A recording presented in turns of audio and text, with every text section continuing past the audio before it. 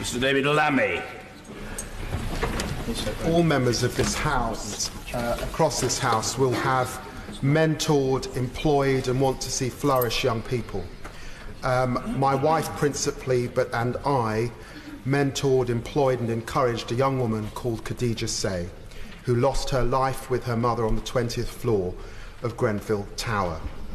I spoke to her father on Tuesday, and he described, with anguish obviously, losing his only daughter, and we had a discussion about how he would cope in going to the mortuary to visit his daughter in the state that clearly she is in.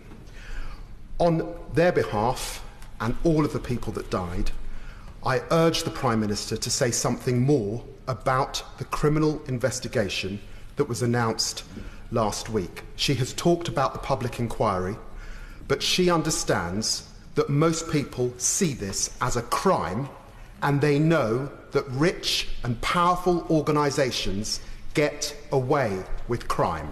Can she say what resources have been brought to bear for the Metropolitan Police? How big are the teams? And why is it that we have not had any commentary about charges, about arrests, or about the seizure of documents? Can I first of all say how sorry I am to hear that the Right Honourable Gentleman has lost somebody, a friend, in this terrible tragedy. There are obviously many people in that position, but it brings it home to this House and right into this chamber. He mentioned the issue of bereavement. If I could just mention that there is a family bereavement centre now opened, which provides a suitable place in which people can be counselled in relation to this matter.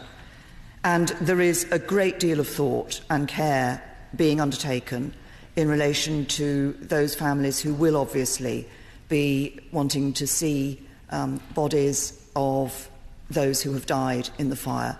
This is a very sensitive and difficult matter, as I'm sure all members of this House will recognise, and every action is being taken to do this as sensitively and thoughtfully as possible, with the consideration of those who've lost loved ones.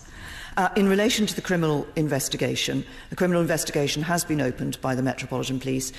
The Right Honourable Gentleman invites me to comment on that in a whole variety of ways. As he will know, this is an operational matter for the Metropolitan Police. It is for them to determine any point at which they have evidence which could lead to prosecutions or to charges or prosecutions. We must let the Met do their job. They're doing it carefully, they're doing it properly, but I can assure him and others that they will get to the truth and they will leave no stone unturned, and if there are charges and prosecutions to be made, then they will be. You are from the Fire Brigade's union. It's far too early to speculate if the cuts had an effect on this fire. What we do know for sure is that the former Mayor, Boris Johnson, the now Foreign Secretary, in London alone closed 10 fire stations, removed 600 firefighting jobs and removed 29 fire engines from frontline services. Now, are you telling me that in the early hours of Wednesday morning, if those extra firefighters, those extra fire stations and fire engines wouldn't have had an effect and be able to save more people? I'm not going to answer that. I'm going to let your viewers.